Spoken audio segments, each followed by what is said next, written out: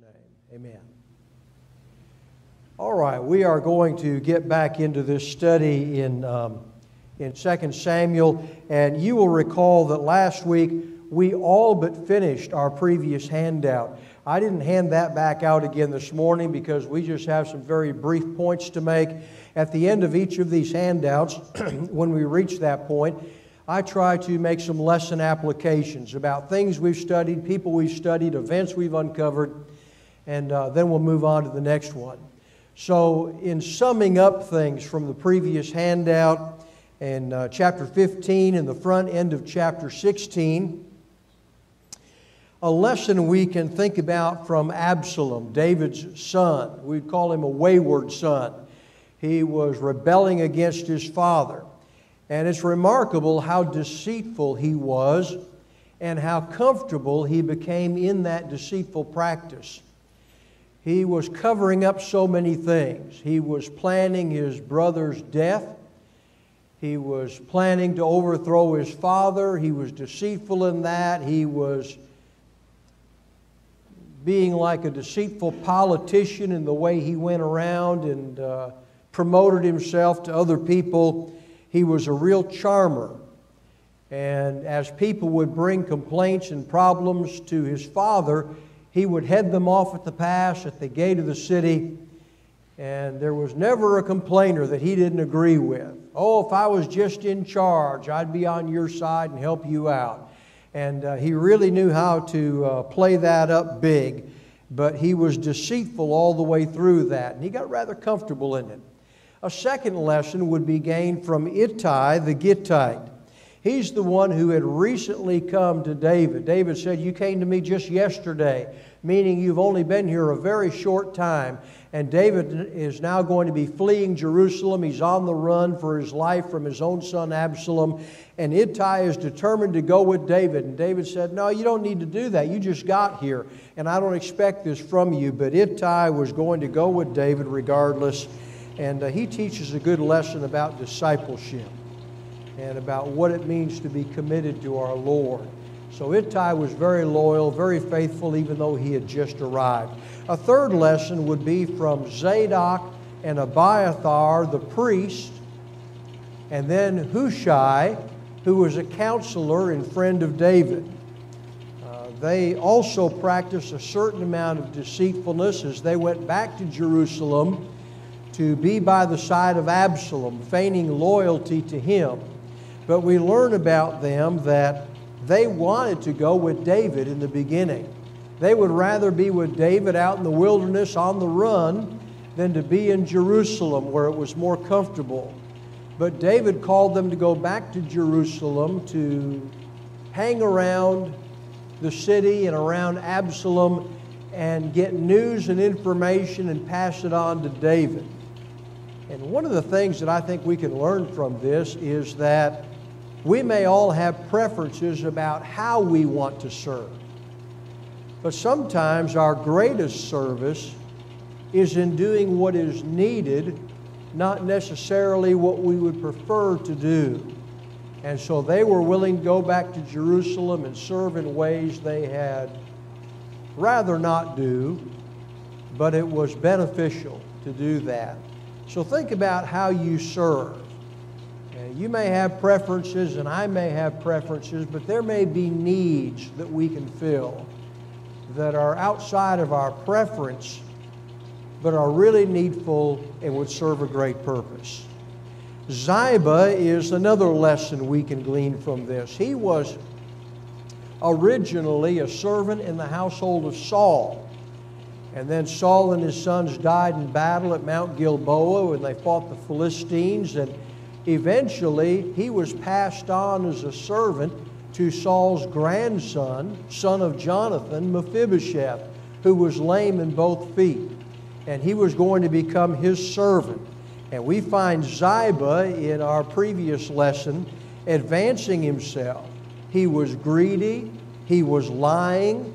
He was slandering his master Mephibosheth, and so he ends up gaining a lot of property that had belonged to Mephibosheth. First all of it, and finally half of it.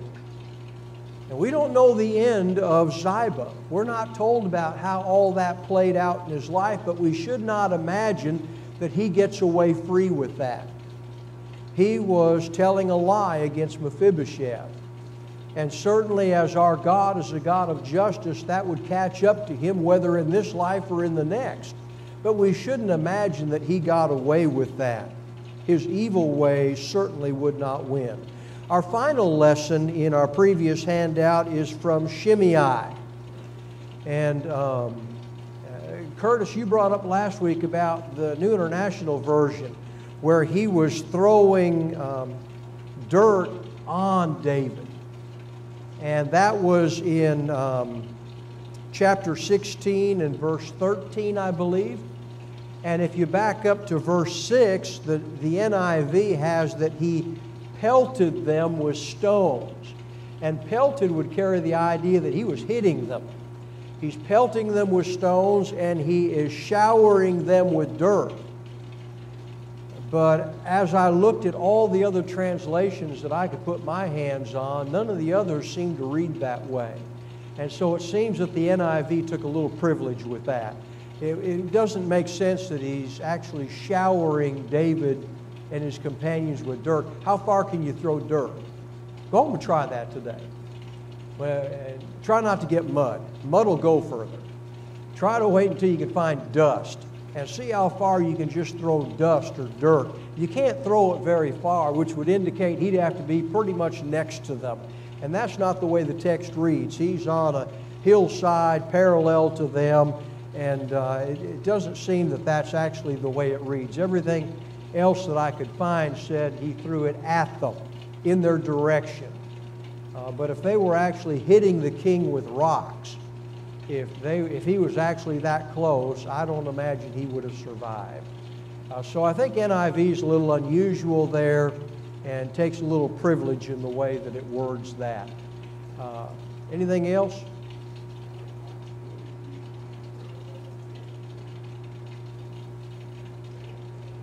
Kind of like up over his head. I don't think that's really the indication there that he's on a cliff. That would be more of a cliff, and it reads more that he's on a hillside. So you have to picture the hillsides around Jerusalem as you're exiting to the east and out of the city, that there wouldn't be cliffs in that area. And so I think, again, NIV takes a little privilege there. So Shimei is making assumptions about David. And he also makes assumptions about God's will toward David, that God is punishing David, that God is punishing him for somehow the death of family members in Saul's clan, and that God's actually on Absalom's side with this and punishing David, and he's being cast out and things of that sort.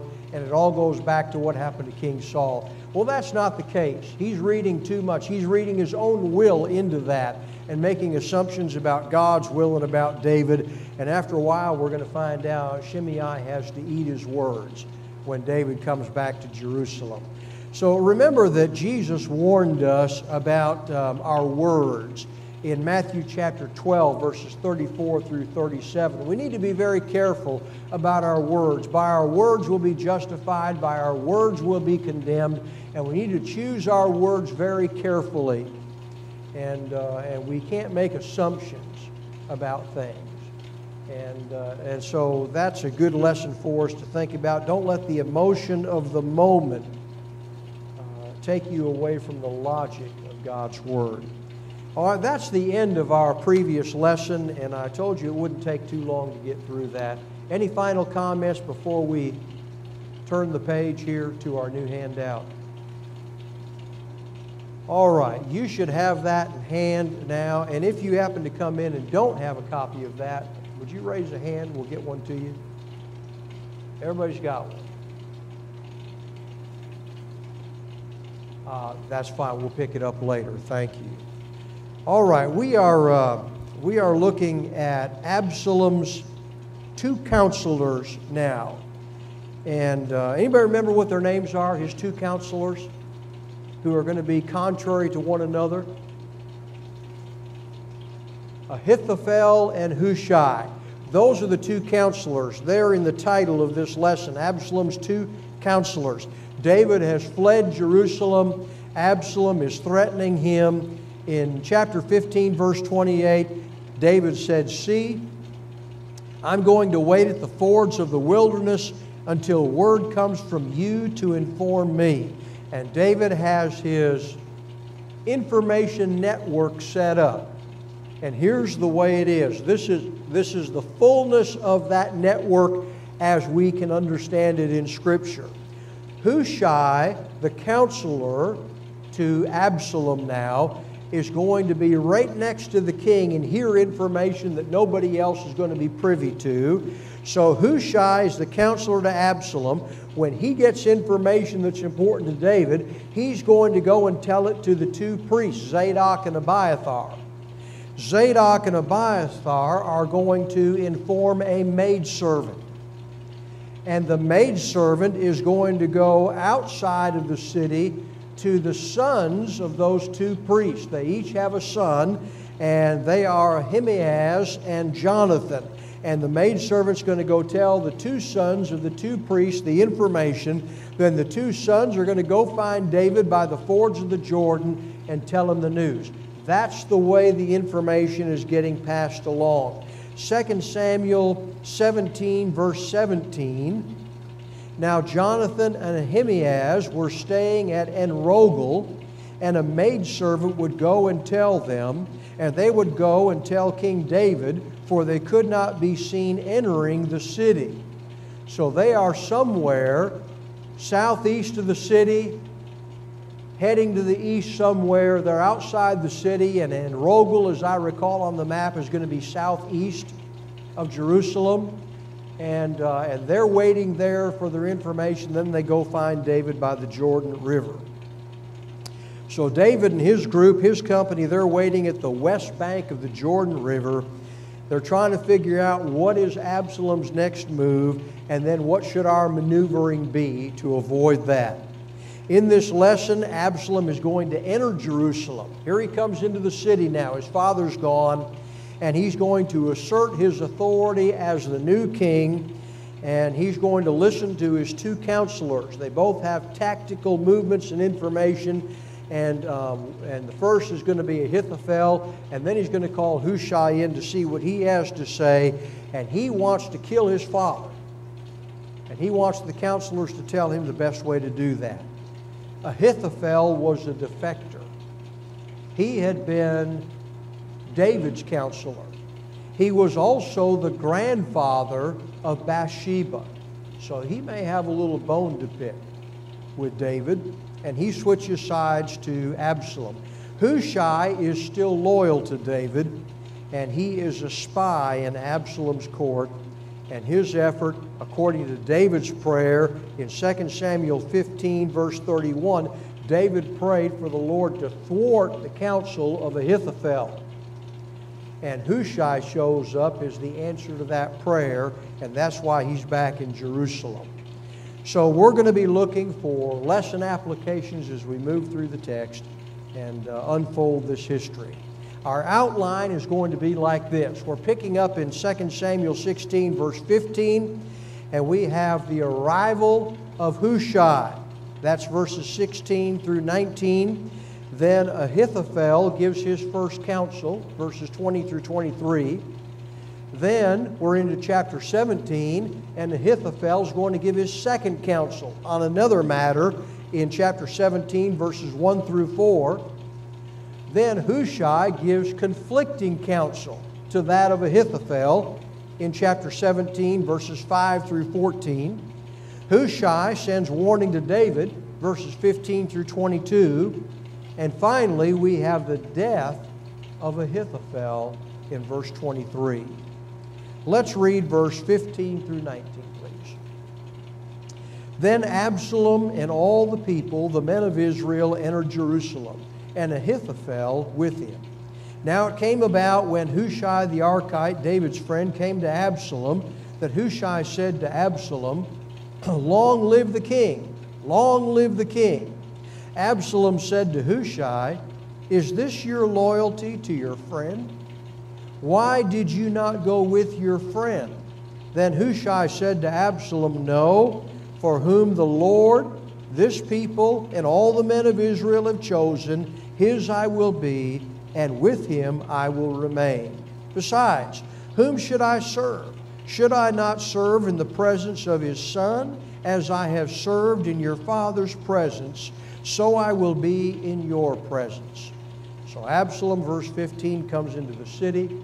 He has the support of the people and all the men of Israel. And he has, at the end of verse 15, Ahithophel in tow. And that is a very powerful statement. Given the information about Ahithophel, to consult him is like consulting God himself. Ahithophel was that accurate of a counselor. And so to have Ahithophel with him as he enters the city makes a powerful statement to everybody who sees that. Hushai's arrival and his answers to the king are in verses 16 through 19 then. And so he shows up, and when he shouts out, verse 16, Long live the king! Long live the king! Who does he mean? He means David. How does Absalom take it? Oh, he's talking about me. So when Hushai shows up with this double announcement, Long live the king, in Hushai's mind, he's thinking David. But in Absalom's mind, in his pride and ego, he's thinking, okay, he's talking about me. Long live me. Long live me. And so there's some deceptive answers that are there. And Absalom understands that Hushai's been very close to David in verse 17. And he refers to his father as Hushai's friend. Is this loyalty to your friend? Is this what it looks like? And so he wants to know, why the change? Now why are you here with me? Why would you make that change? Because you are my father's friend. So what's going on here? And Hushai has to convince him. And so verse 18, Hushai gives another deceptive answer. A veiled statement. No, for whom the Lord, this people, and all the men of Israel have chosen, his I will be. All right, there's two ways to take that. How does Absalom take it? He's for me. What does Hushai mean? Has the Lord chosen Absalom? You look at the Lord, if you go back in time to Saul, King Saul. 1 Samuel chapter 10, verse 24, Samuel said to all the people, Do you see him whom the Lord has chosen? And then the people shouted and said, Long live the king.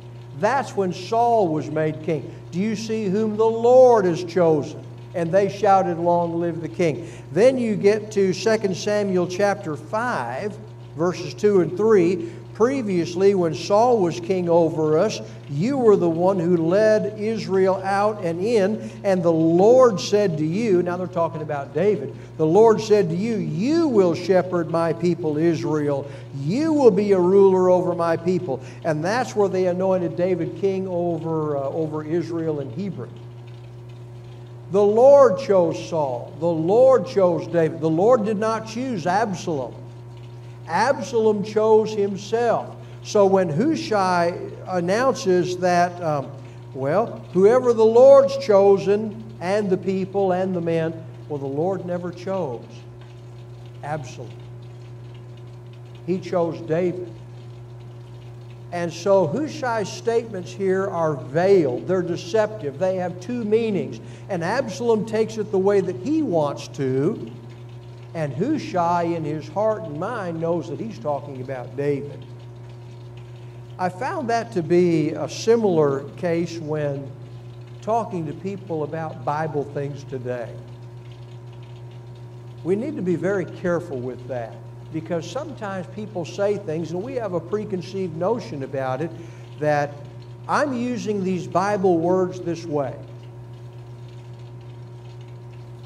And so I'm going to speak words the way I understand them in the Bible, And somebody else may look at me and nod their head in agreement.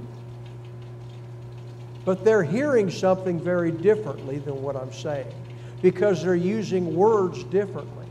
And we need to be very careful that as we talk about Bible things, that what we're saying is what's being heard, and that the message is clear.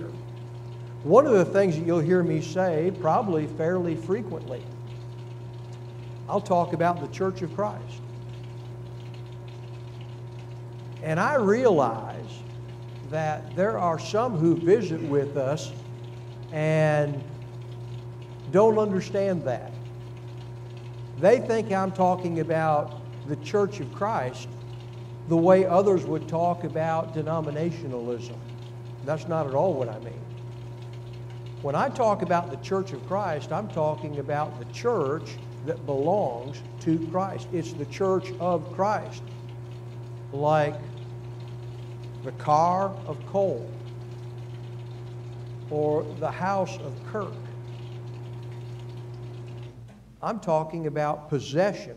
The Lord has possession of His church. He is the head of His church. It is the church that is defined in New Testament pages. It has all of those marks. It belongs to our Lord. It's the church of Christ. That's what I mean by that. But a lot of people hear that as though, oh, it's just another title like Presbyterian Church, Methodist Church, Baptist Church, Catholic Church. That's not at all the way I'm using that terminology. Somebody else may use, and I had a phone call this week, and this is so easy for me.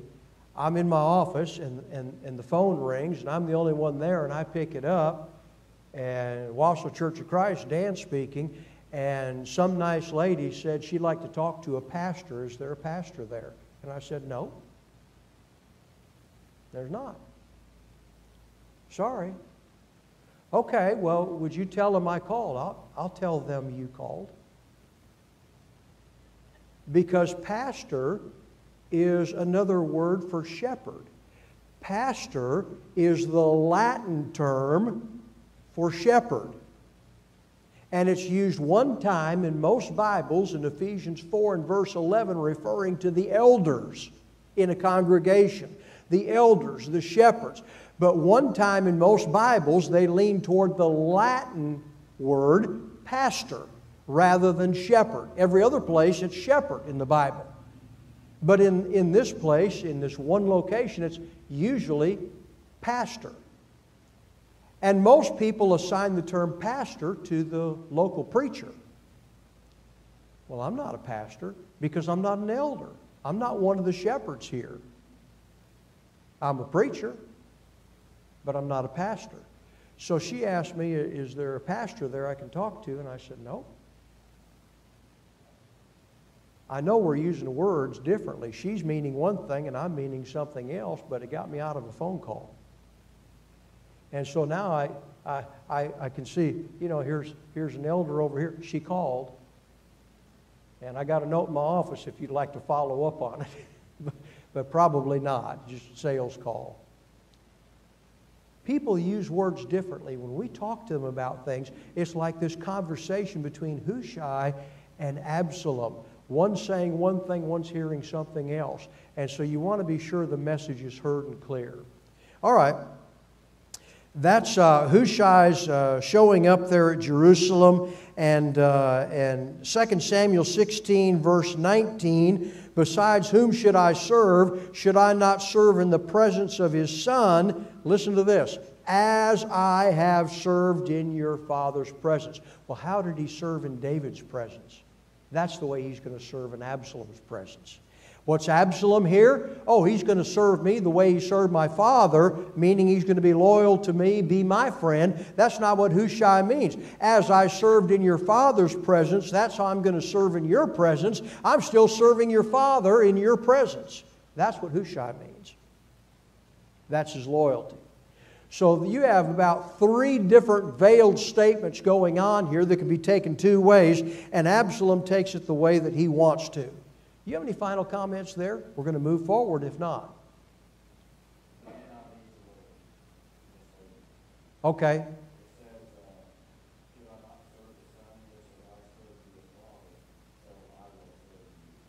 so I will serve you. So, again, the NIV is a thought-for-thought translation. And it's good to be familiar with our Bible translations. Some are word for word. They're a little choppier and harder for our English ears sometimes. They're word for word. And some are more of a thought-for-thought translation where they don't translate each word for word, but they might put a phrase in for a word that they think gives the meaning the word's intending. And NIV is a thought-for-thought translation, and so they take just a little privilege in there, and the translators tell you this is how we think about it. And so still you can read in that the veiled answer that I'm going to serve you in your presence the way I've served your father. But what he means is I'm still serving your father in your presence, and I'm going to serve you as though I'm serving him. That's really what he intends there, but he cloaks that. I mean, he's so careful with his choice of words that he can avoid that. It's sort of like a politician, don't you think? If someone ever says, "Oh, you'd make a good politician," they're not complimenting you. They're saying that you have veiled, cloaked answers, and you're very careful with how you say things so no one can really pin you down too much. And that's the way this conversation has gone on. Now we're to verses 20 through 23. Then Absalom said to Ahithophel, "Give your advice." So we've moved, if you can in your mind, the curtain closes on the stage and it opens back up to another scene. Hushai's gone, and Ahithophel is now before Absalom. Absalom said to Ahithophel, "Give your advice. What shall we do?" He's just come into Jerusalem. He's asserting his authority as the new king. Ahithophel, what's the next move? And Ahithophel said to Absalom, "Go into your father's concubines, whom he has left to keep the house. Then all Israel will hear that you've made yourself odious to your father. The hands of all who are with you will also be strengthened." So they pitched a tent for Absalom on the roof, and Absalom went into his father's concubines in the sight of all Israel. The advice of Ahithophel, which he gave in those days, was as if one inquired of the word of God. So was all the advice of Ahithophel regarded by both David and Absalom. So Absalom says, "Give your advice." And it's interesting, the word "your." Give your advice. "Your" is a plural. Almost as if Ahithophel is over a group of counselors, a board of counselors. Give your plural advice. Give, or maybe, that seems to be the sense, that he's over a group here possibly. And so Ahithophel begins to speak, and he talks about going into his father's concubines. A concubine is nothing more than a wife. There were wives who had social standing, maybe the daughter of a king from this place, or someone of high social standing, and it would have to do with making covenants, foreign alliances, that sort of thing. And then there were others who were of lower social standing, who didn't carry that kind of clout, and they were concubines. And so a concubine's a wife. And David has 10 of them here, and he leaves them in Jerusalem to tend to the house, to take care of things when he flees Jerusalem. And you go all the way back to 2 Samuel chapter 12 and verse 8. And this goes to the confrontation of Nathan with David. "I also will give your master's house and your master's wives into your..." I also gave your master's house and your master's wives into your care, and I gave you the house of Israel and Judah, and if that had been too little, I would have added to you many more things like these. That's the way one asserted ruling authority. David's coming in after Saul. And so he's being reminded that I gave you your master's wives. And so that's one of the things that would be done as a new ruler would come in and to assert his position as the new king is to take the other one's wives. It's a little different when it comes to Israel. They had some different laws in the law of Moses. We'll talk about that momentarily. But there's an interesting dialogue between Adonijah, Bathsheba, and Solomon. It's going to come up later. Adonijah is another son of David's. And when Solomon's taking the throne, there's a conversation that comes up where Adonijah, his brother, wants to marry a woman by the name of, got to say this right, Abishag. Abishag was a beautiful young virgin who they contacted late in the years of David. David was always cold at night, had trouble sleeping, and so they found Abishag. And they bring this beautiful young virgin to David to keep him warm. But David wouldn't consort with her. And now Adonijah, David's son, David's out of the picture, Solomon's on the throne, and Adonijah is requesting to marry Abishag. And Solomon understands that the request of Adonijah is a move on the throne. And that's how he replies to his mother Bathsheba. Well, why don't you just ask for the throne for Adonijah? And he has Adonijah executed. Adonijah was making a move on the throne against Solomon.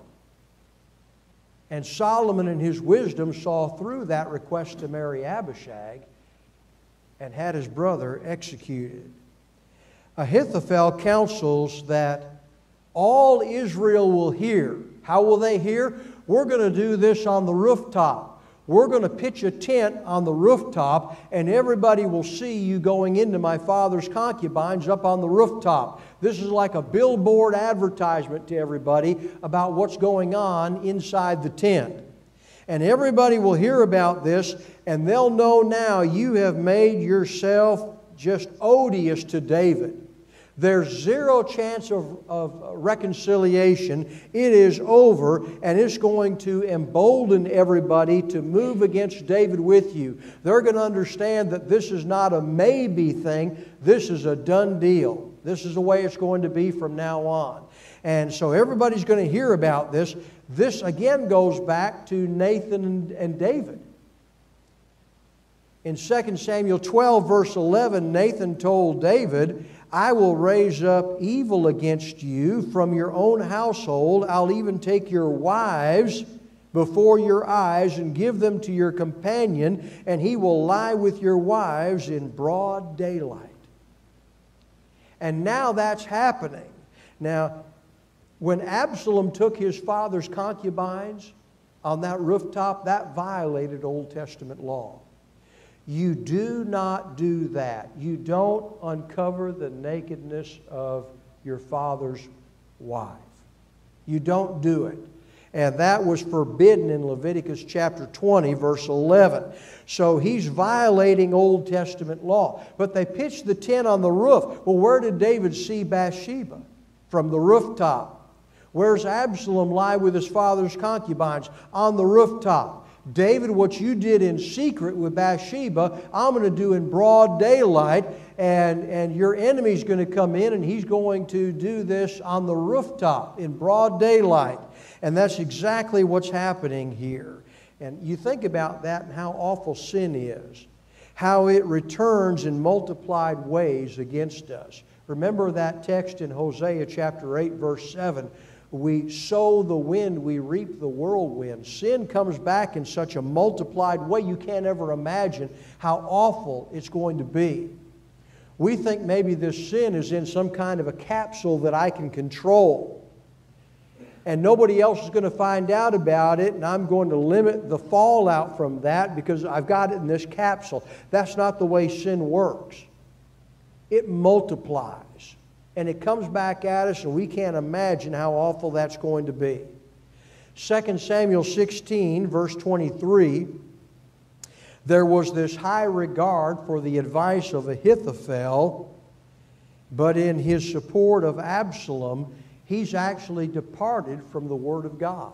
His advice was like consulting the Word of God, but he recommends that Absalom lie with his father's concubines. That's against Old Testament law. So Ahithophel is diverted from his normal course, and now he's advising things that are in conflict with God. All right, that takes us through the end of that chapter. Now we're into chapter 17. We have just enough time to read a little bit there, maybe 4 verses, and begin some comments. Furthermore, Ahithophel said to Absalom, "Please let me choose 12,000 men that I may arise and pursue David tonight." This is another counsel of Ahithophel now. Let me go with 12,000 men, and we're going to pursue David right now, right tonight. And I'll come upon him while he's weary and exhausted and terrify him so that all the people who are with him will flee. Then I'll strike down the king alone, and I'll bring back all the people to you. The return of everyone depends on the one man you seek. Then all the people will be at peace. So the plan pleased Absalom and all the elders of Israel. So Ahithophel sees an opportunity. This is like you're watching a movie, and there's some enemy, there's some nemesis, and he's been foiled, he's on the run, he's weakened, he's in trouble. And if that guy gets away, if they don't pursue him right now, if they don't track him down right now and he gets away, he's going to regroup and be a problem later. And in the movie, you always want them to get him, get him, get him, don't let him get away. And that's the way Ahithophel is with David. Let me strike now. He's tired. He's on the run. He's disorganized. Now's the time to strike before he can organize his forces. Everything hinges on killing David. And in verse 4, so the plan pleased Absalom and all the elders of Israel. It pleased Absalom. This is his dad. This is his father. And what I want you to picture here, how the Grinch stole Christmas. Can you see the Grinch and that evil big smile? It pleased Absalom. The death of his own father. And so that's where we'll park our study this morning. Absalom seeks his father's life, and this plan to kill him pleases him. Next, we're going to come to the conflicting counsel of Hushai. Absalom's going to call him and find out what he has to say, compare Ahithophel's counsel with that of Hushai, and make a decision. So bring your paper back next week, and we'll continue on beginning in verse 5 and move our way through chapter 17. We're dismissed from class. Thank you.